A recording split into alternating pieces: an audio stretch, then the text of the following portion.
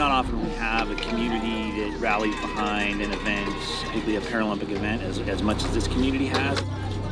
We are able to shut down more than 7 miles of road for 2 complete days. Congratulations.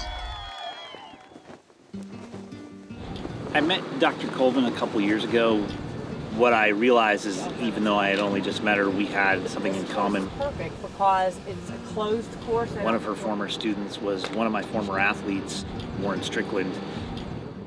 20 plus years ago, one of my students at another university was a para-hand cyclist. Oh, good. Thank y'all, as always. He taught me a lot about cycling and about para-athletics. 2 months before graduation, I get a phone call that Strickland had been run over and killed in a training accident. They were like, you really need to come to the hospital.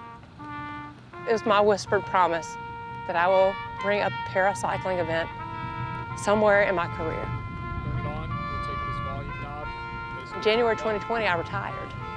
I was thinking that my legacy's done. A position came open in the Department of Kinesiology and Sport Management. I feel the push again, and here I am. First week I'm in campus, I tell them this very small thing, right? I just want to have a conference for para. But they were like, no, think big, think grand scale, because we are Texas A&M. This is their road to Paris. His legacy lives on, and not just through little me, you know, but through these athletes. For second, third, there goes right number 7. It's a great feeling to know that he's not forgotten, and that a lot of what he did as a paracycling athlete really paved the way for the athletes who are racing today. I hear him whispering to me, thank you. Your gold medalist. This is the beginning of something fantastic.